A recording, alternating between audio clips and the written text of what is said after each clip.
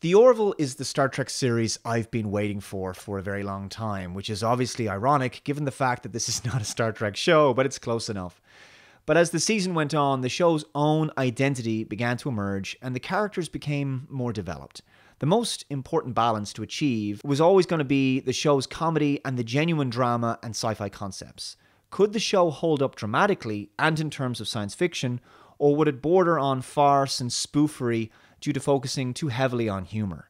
Thankfully, the comedy is, I would say, a secondary component of the show, albeit a very welcome one, as the levity enables the show to not become too serious, but also means the show won't be held to the same ridiculously high standard of other straight sci-fi series. If anything, having an element of comedy gives the show more leeway creatively and thematically. For me, the pilot was okay, a decent introduction, but pilots are tricky. They can try to do too much, and it's tough when you only have 1 hour to establish everything. The first really solid sci-fi story reminded me of the TOS episode For the World is Hollow and I Have Touched the Sky, the episode called If the Stars Should Appear, in which the crew encounters an ancient, multi-generational vessel on a collision course for a star. Inside the vessel is an Earth-like environment, and the primitive and superstitious inhabitants are unaware they're on a ship. The Krill was a show that explored the culture of the show's primary bad guys. Mercer and Malloy pretend to be Krill officers who must get their hands on an ancient religious Krill book. They have to try to stop a Krill weapon from being deployed over a Union colony and discover a way to kill the Krill crew. Try saying that 3 times fast. However, Mercer draws the line at killing a room full of Krill schoolchildren. Ultimately, the episode ends on a rather foreboding note, with Mercer learning the Krill children will likely just grow up to be more hateful of the Union and humans. Majority Rule is another inspired story from Black Mirror, in which the inhabitants of an Earth-like world make use of a social credit system to rank each other, kind of like China.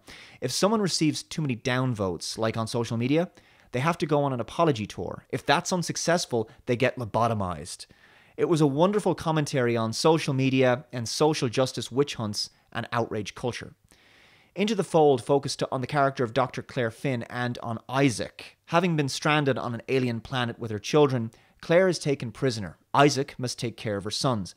Penny Johnson-Gerald really shines in this story, in some very heartwarming scenes with her kids, and a dark and intense personal story that I believe could have been taken straight out of an episode of Deep Space Nine.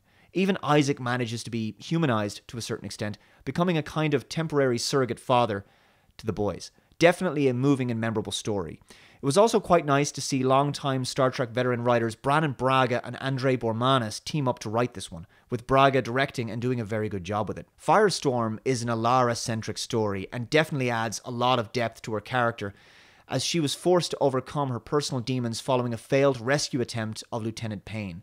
I won't spoil it for you, but I will say that I did enjoy the episode overall for its very surreal elements and visuals. I thought the conclusion, though, was a tad convenient and a little bit deus ex machina. New Dimensions begins to resolve some of the conflict between Mercer and Grayson that led to the end of their marriage, and Lamar is eventually promoted to the head of the engineering team after it's discovered he has some rather hidden talents intellectually. The cool sci-fi concept of this episode was the exploration of two-dimensional space. The season finale was good, but it borrowed a little too heavily from 2 Star Trek episodes. The first is the Deep Space Nine episode Meridian, about a planet that phases in and out of our universe periodically, and the Voyager episode Blink of an Eye, in which time moves faster on an alien planet than it does in the rest of the universe. In this story, the crew visit a primitive world, interact with it, and accidentally contaminate their culture to such an extent that Kelly Grayson becomes their deity. With another 700 years passing in the next spatial shift, the extent of her influence becomes more prominent. It was similar to If the Stars Should Appear, in that its emphasis was on science, reason, and logic over religious superstition, but as I say, the concept itself was a tad derivative. But then again, this is a Star Trek-inspired show, so derivative is hardly a scathing criticism.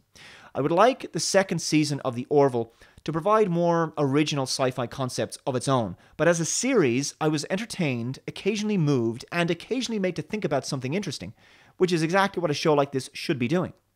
The cast is also excellent, and I especially love how relatable all of the characters are. If there's one crew I'd like to get wasted with in the mess hall, it's this one.